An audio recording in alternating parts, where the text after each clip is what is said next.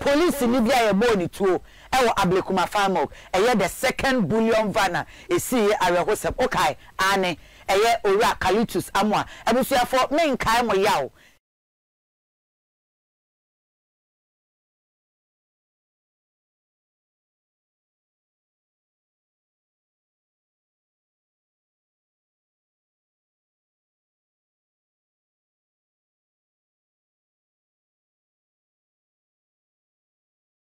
no be pictures ba bonten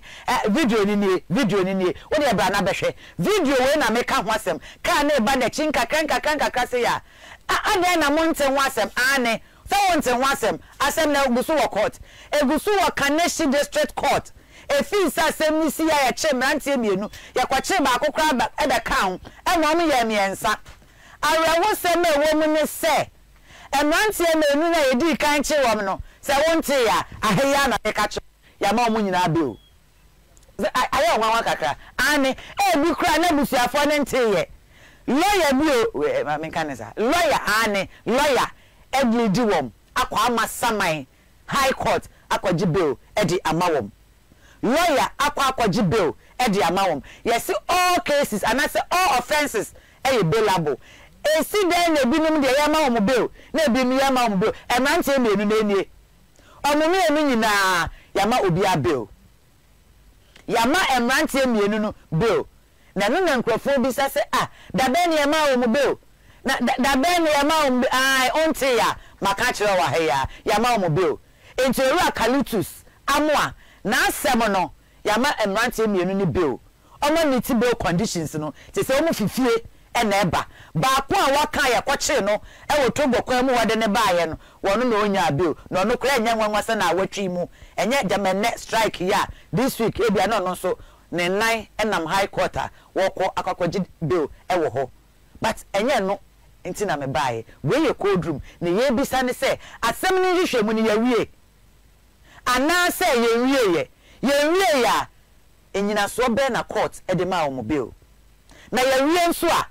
da ben attorney general e de na futuo no ebeba we e asem sebe eba se ya na busua bi nso no mwate eyo how eyamane kese de mam we ye cold room wote nwa asem ache meyi e de abro ma me ntwa me ho metena a ene ye ba be treat mistaken identity and the law emra wo ho obi du mfoni atodwa basa wanti ase ya mfrao ya mo amane wote wo trendy adan a yesi wakoto mo na adan a yesi wakodi ewu bia na enye wa obi kra kwachew abro obi ehu adi watam ama business bi gu eden na mra no ekafa ho ene me a me papa baako wo ye lawyer ni mapa owo Ejabin Akresi Chambers ena wo osan e kire ade enti onimu mra temra di mra e kire mra no te ase pa ene me papa lawyer Gordon Akpadi wono ene ne me ne ba bisua ade ma me ntwa me ho me ba obi ho me guest na ye fie nkomo banase baby Angel TV o share e wo Facebook live ampacho Angel 102.9 FM Sarah enso na Angel TV GH enso ene yatna se na ye ba besomo ene ne ye ka ho asem nyina mistaken identity and the law obi de wa fa kwan bi so a obonyo so se obehu ani se wo mfoni ana se wo din enam ebi be ka se this time eya post for na tires out yesi only bibia ye fa ni soup minimum kwan no enam kwan ya na ewom no makoye soup ye yi amane ma nsesawa ye yi ko bi ma ko bi nananum na ne asawom ne de agu kantem ne de makodu police station ho ye do makodu wa wie no yesi we ni afa ni pe bi se omo na kire se abrante na oba ofie ho no eyewu anhwe ye kwa wakata nanim yen komra no na akofa sem kese e de abro onfoni ababonten so odi ababonten so obeye den e na wayi ho ano wotete ho wie kura sen e na mra ne ka e ba se ya ama menye lawyer ni me court na so menye lawyer ni nti mi to nsa e fe a lawyer fo a enyim de na yesua ade wo ho ene me papa lawyer Gordon Akpadi kanso me mo adwo akwa aba Yena. So we have a code. Yes, we are doing. yɛda ase da bia ofifa ka ye ho donti o se ye mra emesua ade yɛda ase council mami misa mistaken identity and the law obi ka say obi de mi mfoni anas enye mea me ye fra me amabra pampofo obi de mfoni bi atodwa enye mea sen ena mra no mo be kire mafa yo menia me da se mitia etiefo nyina ne nkrofo mo hwe wo mo se mo Facebook ni TV and Facebook say mistaken identity so ho emma de enye emma na nye hihye on mistaken identity nanso emma awodo wo ho a if say mistaken identity bemu a emma no betimi aka ho asem wo say nipa da se ni yetimi ye from so na ebia yedi mreka ye pese ye we ni wenti se ye kofa kofi picture ya kofa kwame picture nti se banisa na why affected say uma sani pakrono na so ti se na e banisa emma so ye hihye to ho se otwe ben sa ni pakrono se baby me de minim hohwo eye me pa na wo ka masema na eye den ese mo ma wo kwan me yi wa no se ne a omo ye no publicity no se ne mo de to ho no eye se omo fa sa kwan so a edi pa ho ntuma fia omo de ahye wo no okay enti so omo ye ne sa na afedie obo atoyem na se obe use bidin udi bi mfuni atu baby wakasa nipa no ho senia emfata na se nipa no babonten na obeka ese utimi nya ehumbrase ntoboase na utimi ka se kafra ye pawcho na ye ndie yinim se eye woa asenye woa ye sraw fa ye fom so kyeyen e mama ho kwan sa na se wo ko se nipa krono mu nchen na o maso aye den o mu de mu pese mu ya na o mu ye no eni e mama kwan pa se o de ne ko jina court okay council ebrebe ne ye beka se me enye mea me obi anim se efra me amabra kwampofo obi anim se me ye adwuma wo Angel TV ebrebe na metimi aka se emfoni a ye de tu hoi enye me mfoni because ene social media ba obehu no bi afa ni phone na wo ka na asem no de mfoni bi abetare ho ketua bi edimpa metimi aka se me na me ye ne ebo mabaso ba obi anka masem anase mfoni na ade to ne ye me mfoni mama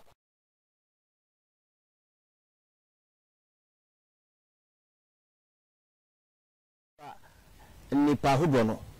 nipa no me dindi godna body eno a enti so yimiti de ba mfoni de ba a wo chese o godna body na akoto mo na wa ha e asem kase me kwato sa mo na na manto enti se me ba se Mr. Wo enyame na mitimi yi neme mu kirawo na wanje antumu se wayem fom so a ene ho ena mebubefu se meko emra ho na yakodi masem amame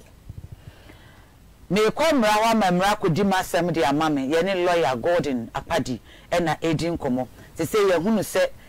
esese onipa no de wonfoni ne to ho no ukonanim oma yati asese ukonanim na one ne koka esese o ma wakwanya sa kwanya na o de kan sem no cancel and then menu mienu nyina becha atum se social media ba obi ti abuchi na wafo bi mfoni wo Ghana ha se me ne loyalty ena na person kan na air trend we yakofa be ni pan 9 say ni pan 9 ni nyina say me ko bia office ana say me po bia phone number e fe ni bisa ne say ade na aye ni oye ya na me nyaba sisi ano yes the world has become a global village me who say na meka no ane uti abochiro uti nkran uti enfa social media de ubeti senia ye no wo so say ma okwan na utroma nkwafo no senia omo spreading no okay almost spreading the with the same prominence now so omo anya utroma krata say eh ma ba mo nchen me de krata ya bra mo say there be asema mo kai entro enfa me ho okay se mo nya me mamo na otwe baako na otwe mienu bo so me baako mo anye bibia mfa ho a me yiye sei ni sei so mo omo ji omo fum so tum na mo ye de so mo ye to clear your name no then wa be who say asem no akọ na so omo an kasa ma ba ka say o ya fum so nti say o baby na wo te first one no ana who first one no now they will say second one no cry and found one and so ujina so di ye bibia and they ho be che pa okay oni ye bibia ho be che say cancel me gidi say no ye efie for de na ye ka no social media cancel ye mbra back to emranim aposifo emra ma o ho kwan say wo munchi obi my cases several cases are reported from court ya chi obi ye de na call na ya ko charge no na de na ba court ebedu baabi no na ye hu say eh sa akwana ye chi no enyo no a eba say aposifo na ye mo nkasa o kode na asem no ya be withdraw ana so betia yes oh ye discharge onipa no and me the branch info ni ato so so be hwa we enye mistaken identity but cancer branch dem for 8 years branch we ni e ni in connection of JB Dankwa Edu ewuo no me the story e by say yen fa de say anka ye mistaken identity 8 years ni e na wadam sa enti cancer sa post e ba post for so from a sen emra no e ka fa ho yo me da say police for there eh emra no ma mutumi o na de be ngwa ma me ya ma sha yes emra no ma mutumi papa okay so police say macho ni asem kese na asem kese eye wo enye wo ono say wacho woni see emra no ma no kwa say oncho emra no ma no kwa say so obi be ka say o eye wo oncho na de eye fe wo mmanu mini say se police chill obebisa wa mfawenu masem obeka wenu masem obetro wasem enye mi o mi na se police for ye nhwehwemu omo for investigations okay omo ye san hwehwemu saa enti na so chill no be ko gina court wo ho kwan se obebisa mfabela court se ye mbeli o fa lawyer say lawyer timi bail maw okay na so eto bibia na etifo ebuofu say papa ni hu say ku ayi ma no be judges for me lawyers omudi bribe denye sa emanu makwan so we say obi 8 years wadem me baba be kan ho asem na say ma bail la ye the conditions ye the nhihye to ho okay say obi say ni say obi report my police every week every month obi embe gina wechi you know ye say hihye no nti nye say nipa no ejai no okay but say ye jeli nipa no kra after 8 years who said no it was in error sani pay oh so sama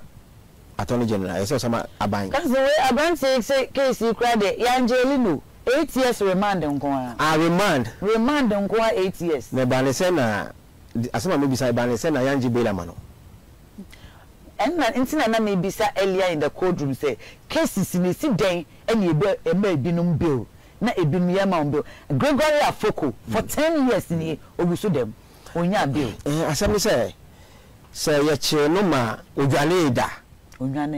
abanti onwane da enti aka say timi man bill if you say emano kwa say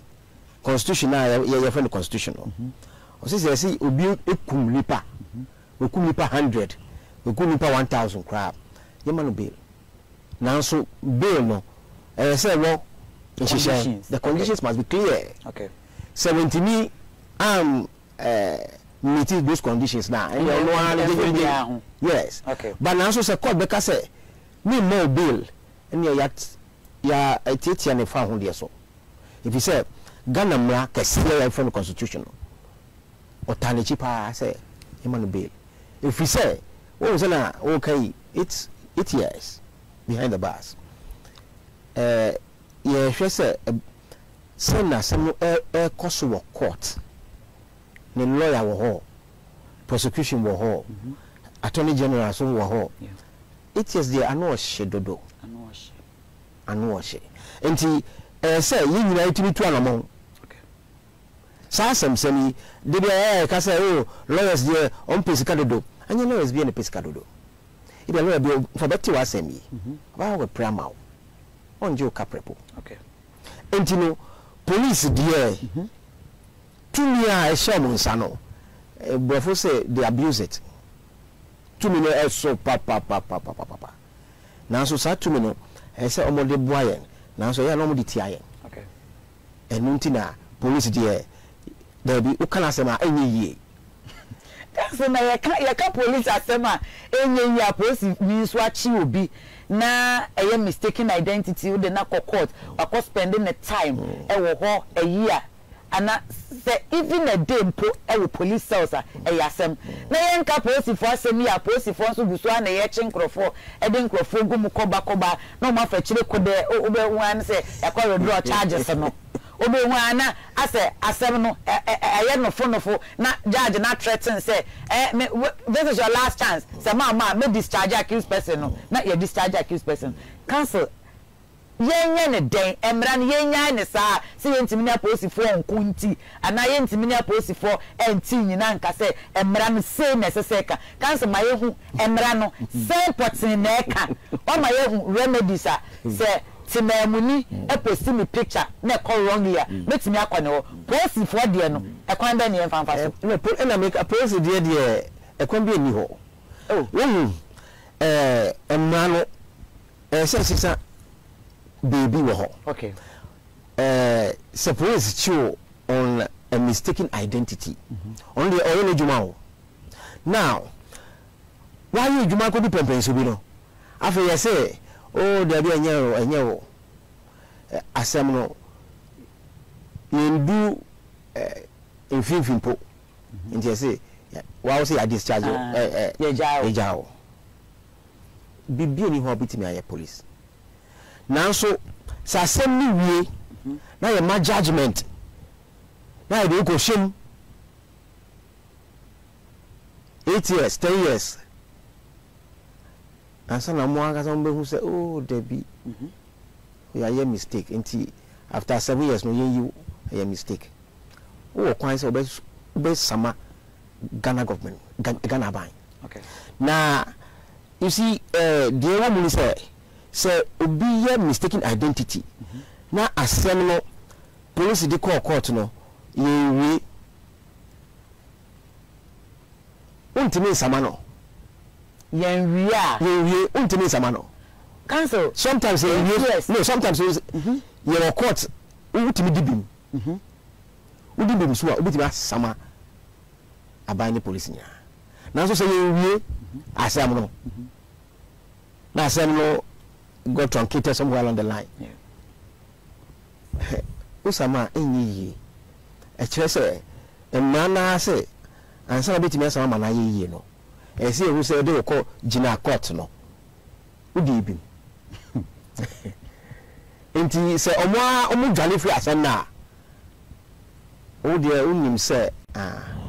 o de wadi bim ti ba befie nanso hwe ni ho obetimi aye nanso se asem no ko to the end na wo dibim ukra karata no na o de be sama na wa bosika kese o fa lawyer kukudam obetumi outline nyama asai nipa wo ye edia wa ye omoye no peto ama wo no yes but say one fasa kwan no so a police there she ni ho a obetimi aye unlike say media houses and there no and they are simple now so police so which was a mistaken identity bibi ni ho be police so mu a mistaken identity esi bibi ni ho be ti mesra wo na ma pasagu mu straight na wan ko hwe obi ade mu wan ko kan obi asem kan se o ma ye hu social media de o ma ye hu police de ye mre fie abusuam bro no ayete so ye se kronfo na bra bi twam ena kronfo no kro bi watwam ko ye se ye bra we ya na ya tu egu ne so na ya bro no bro no ye baako ye wie ye no enkrofo de omu phone etwitwa ye afi eno so trend se say ni ote mu kronfo no na menko ni fie nka nkyɛnse enyamea ana se ona de omu phone twa ye e post ye no eno cancel ye be kan say ni oka kronfo no the first point ye ni ote mu kronfo tie mu kronfo no the first point okay e ba ni say debe na oye ya o de kronfo attack no ball so okay na when we say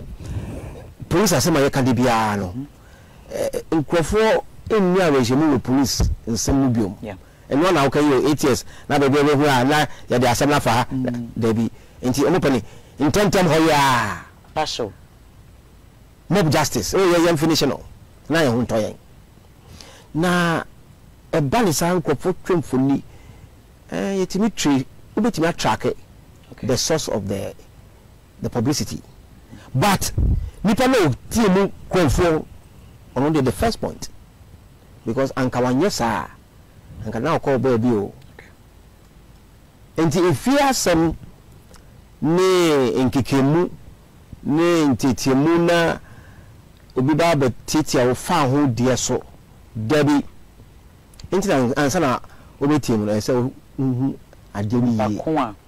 adeni ye okay enti na maka say police die ye catch on say oh no nie asan we wie eye wo enye wo miniaba emfa ne ho odoko. That is the long arm of the law. Enti e futu a wo mighty for no omunye omo boko wo kwa ho onama nokre anu ahwe ho yi because enene yesu yi mi gidi se ebi ato unua bi owo faase bi obi twa court akwani abawo ogidi pa se ni nua no enyo no ye yese akwala bi se bra we na ye bra no so bisa bra no ni dia akwala no ni bra ni di titu ni kwala kan se o me ye hu the various dimensions ye mra ye no nsem kirofo me court ye the accused person abegina ho o pie ya no mafa me phone kre na me twa no ye timi ye story bi o be ye story na wi no bi afre enfoni na mo de to so no enyo no a and me one story bi da manim sesi amigu so ye ho adwuma and me gidi se me na o share but abante ni se bibi nti no ye nya abotre o se ya publishing picture ama obi kra akwache na boro no cancel media houses e baseya yetimi de ye court ni bi anase remedy no enne de ye so we say o court na the accused person number bonting ma we twa the picture and inform so bi ni ho okay if you say nipali free court eno upi na answer na occupy court no police na achi no okay enti na asa no dey trend enti say wo SMJ ni na wo ye adwuma na nipali free court na wa twa the picture unye from so bia thank you unye from so bia up to the point say you better say na bia nyo no then wo sa SMJ for no I say wo san timi ba say wo jejeje aye nyina yes say asumesi enye onu awo na we dwuma wi nti from so de unya bi na so so yes SM12 na wo so ya no SM12 na wo so ya no pa na akwetwa obi mfuni wo baabi ana wonya mfuni bi na wo de ye wo nyama there be o wan hwe yi a asem kase e ba beto na asem ben sa na betimi ato say ensem training na say ensem tro adwumakuo no e na asem beto yen no as we first individual opposite sa de no we post sa nyama no asem ne say ana bisa ne say we post ama Angel TV ana but you doing that in the line of your business. Okay. O cancer or the buyer, ena aha, eno ye agreement aha, eno posti no. Enti say aha, wo so ka ho, wo company no, eno so ka ho. Media house ka mu nyina. Enti na SM12 for no. Say emma mamo kwan say munye nhwehwemu yie. Mo beye asana mumbisa muye moa mo investigations we are mo betimi hu line no bibi asefa wow because someone money find the opportunity say oh also one can asam e be wo ha wo call nchi ara o free me so ko mo nchon tu ho okay say ba won chen o say free wo so ko afi de bibi akodu ni enti ontimi emfa enu ejire ebe ka se mo ye mo ade no mo mpisa me mo mba me nchen enyinti na se mo posting nyama no na me pale se debi wa watcho mo if you say who say adeni free Angel TV Angel FM nti watcho mo take pains to investigate that so mo who say debi mo anye ni ye a mo pacho asa and one and man hwehwe mo patcho wi a se me mo posting nyama no mo de ko B mo de ko C mo de ko mo fanfa so nyina na so ho me ba sometimes o publish ade na kase bana like o be patcho a na o de akwa ase baby e mama o kwansa so baby Entina Mrano say prominence. Okay. The same prominence you give. Ahwodin a wo de kan a wo de ye story no. Asa ahwodin na pacho. Yes sir na afedu bia boato ne yam. Na so de kwato na baby kitwa Debbie enye emra ne mapa Debbie manu manya makwaisa. Nti mo share so kanso ya be share nso na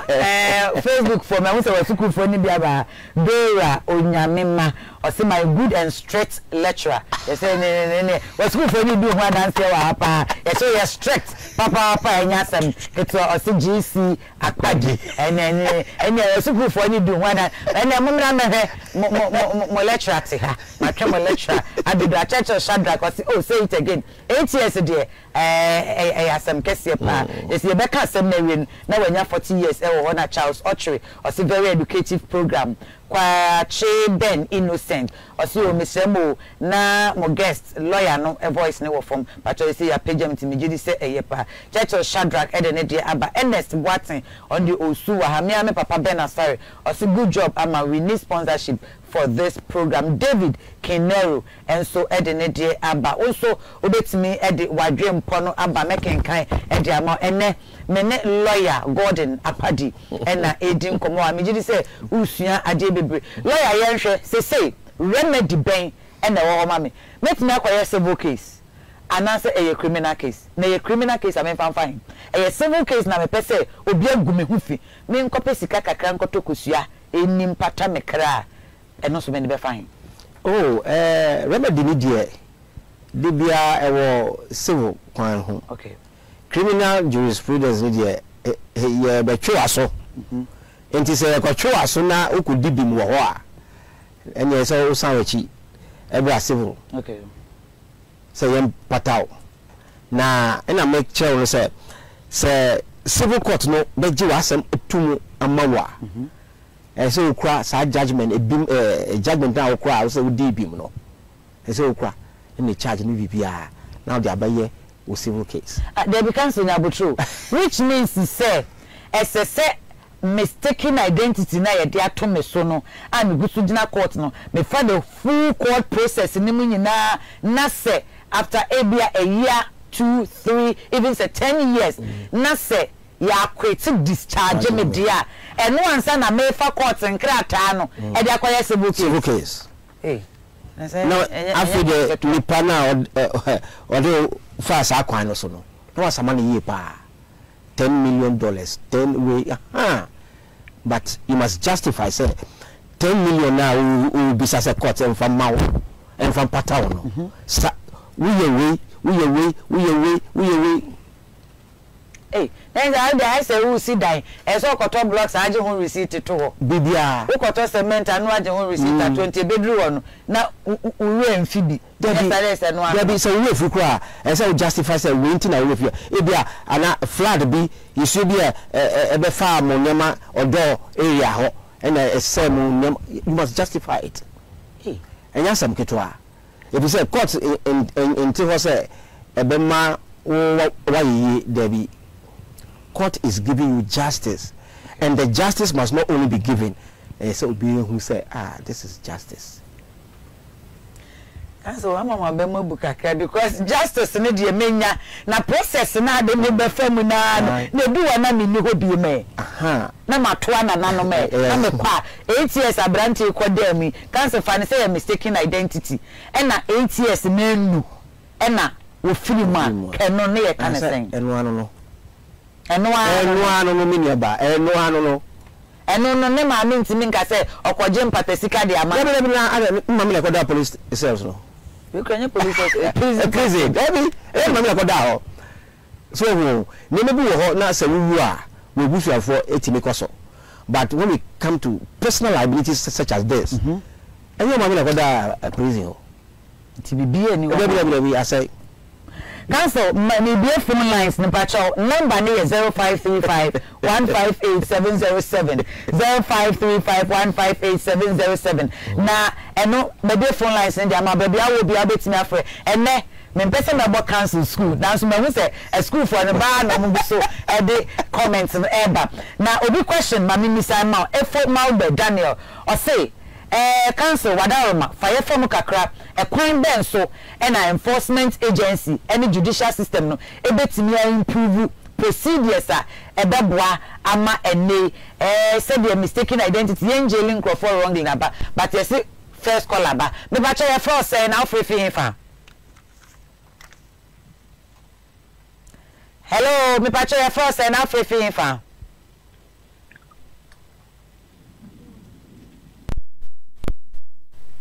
okay me yenti offer for nkadia cancel wadaroma enforcement agencies no any judicial system and that's a judicial service kwan ben ye befa so a mistaken identity na cases ya cha ye be wi ansa na ye say year to ansa na akwakope empatasika bi o ebia high court no eno kwan ben ye befa so a ye bebre na sekakra minu aba we say mistaken identity asema ye kai enye na sha ase na be mistaken identity o okay we na obeka say enye wo nanso de wo kan enye no na ye befa ya che me mesi enyamia posi for say ye say ye wa enti ko jina daka mu na defend ho ni pa no de ko edu ni to so no onso wa jina daka mu bi bisana sam won't be bisana na wa jejeje kan say we so wa onim kasa o enti na say follow ya enti say follow ya kukudam kan say wada ma so bebi mu o ma me nko ahoma so mra me ba cha ya first say na afefi fa good evening. Good evening. People try your first and afrefi fa. Good evening. Yet on kapapa my enti o. I'm a royal member if I go play for. Me ba try my enti o. If I go play for. And private for kasa. Yen kasa. Ye ko shi ka kuma yi mano. So, you be your coach. That's a court. I'm obey. That's a real beauty day condition. I court in the mountain. What beauty day condition? I'm a walk with you. No, to see a back court. That's a register. A request is can be few. No scan request in what should be in my tribia. And number of concerns register. No, a cancer document now the same bill. And yet, apparently, a court in the Sachuana. The lawyer, no, a man is a call.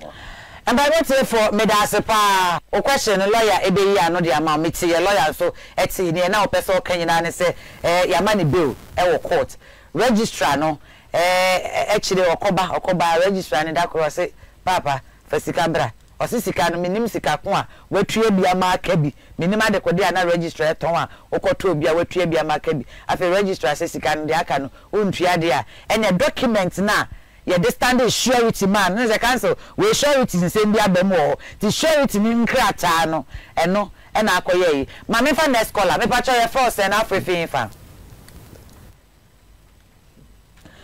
Whatever my offer, a year till who phone is why and till radio, TV no. Me patch your force and African.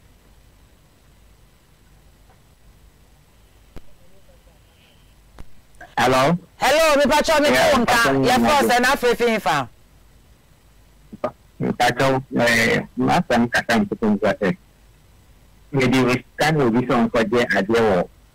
and for idea money. Or the call is can for money can. Idea the ban idea anyway. A buy some Jimmy Sicano. Or no Janet and I'm quite Jimmy Sana. We can't even say Sana Bani. Because I am this time man, I'm then a poor court. Very poor court. I told you, indeed, suggest when I say, when you're on an air and do the back court, and you can't on and say, on the door, I stay as an agent. Now, I'm going home and start here. Okay. You cannot find anything. Okay, me that say, lawyer, question with them in call law school, the lawyer and pity me a year, no idea, ma'am. Counsel, these two questions, Yenta can read. Yeah, sure, last one. Okay. Now, so what's the more beer? Just a Jimmy Pacromidi. Okay. Say, far, Ske Coma, Papa Kwame, Mammy. Now, say, I didn't know Jibril. Why would the advance say, well, is it kind of coin or Waja Diabro? Now, I didn't know Waja Bro say, would your own pay? Own pay. And man, and some manifest say, Adia would try and Husicano, and your new lady Abrewana. Okay. Say, you know, and your agent, no, now they never call Jinakot. Dear, what is the kind of money? No, all the goods in the bread. And you know. Oh, okay. It's the agent in the aha or baby also man. Semen fadi and conti a dear no baby source in the feedback. Yes. I want to say, yes, I saw the panel so summer. Okay. If you say a match, I say, Intina, when you are mammy from. Okay. O come back from Sia. Oko tried almost say goods so they are not returnable. And come because I am not make me what TV so Timinka. So the law a manner sale of goods art no. Also I did be a tono. It must be fit for the purpose. Okay. There is what iron, pressing iron. Now do you proki papo? Nenya, you must return it. And yes, and maybe no, my main job. And I think somewhere around 2006 or okay. Because a dear baby, maybe modi. Me too, I don't know. Me the best po. Na me Sunday call. Also, this is why I'm the mama. Aha, me sure you say, let me see who is in charge here. After I'm saying, you know, I should not say what day. You have a camera. And I'm of the me call.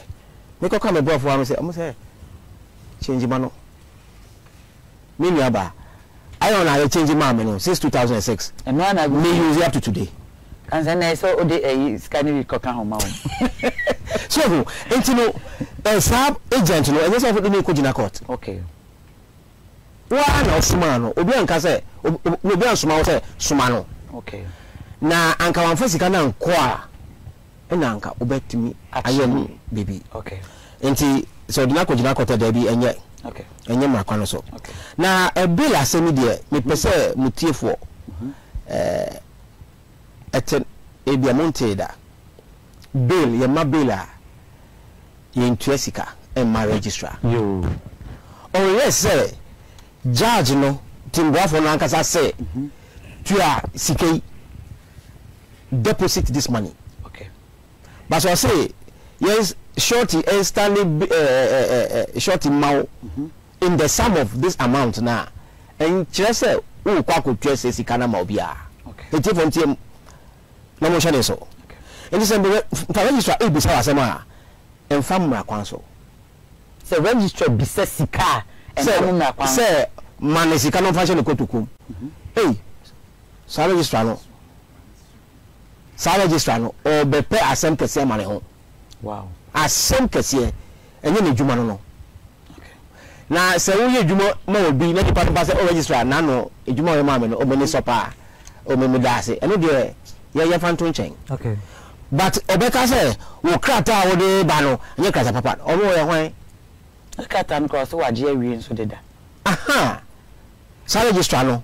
wan hwe na ye krata di tiano a ne ho ba asam wow ne ho ba asam pa enye sike bia na edi okay enti sa registrar no on twe ne husu ye pa okay GC apadi a ote angel from enyumre to ne fo and a registrar wasuma cancel ye bre no ayebe eye don hwe ba ko na ye tena si esua sade afutu ben na sema wode be magana for titiru on mistaken identity and the law oh me nua ba dia meka ne se say nyina yetimi nya hobrase okay say yaye o identity mistakenly a nya botre nenam ekwan no so okay na say wo so obi aba onche say de waye enye mi o so nya hobrase na feti asema no nipa no so woka na ye fifi mu yes e no ampa na enye ono na say wo hu say enye ono a san bra na be pani cho na ye de say wo ye okay na sensem ni basa o de me fa wa adwen to anamo na ko hwehwe lawyer okay na lawyer nkyerɛw mu kwan to anamo na ko hwehwe lawyer na lawyer enkyerɛw mu kwan ene ye ne lawyer Gordon Apadi ena edi enkomo Dennis Adomako osi educative program pa ena Macpeace osi I see you my lecturer ene J2 osi J2 e kan cancel ye da se bebre ena obrenu an jiri se ye besen hu e wo fia ha bio e se wa bay ya bo atena se wa ha ye no ena be ye adwuma ye frame ama brako ampo faseda e ko e de ama me crew ni nyina DJ Fresh wa ha Lawrence Cardinal e wa ha e fia sika aseda e ko de ama sanso ena me boyfriend ba ko pe agemai me papa Ben Asare ene me auntie ene share matade na me hairdresser dane da obesi miti me hairstylist ono understand be ye me makeup e de ma me e Shares Glaze makeup artist mpacho o re na chi kwan a o Instagram ena Facebook that's ene nyame ya doma ye best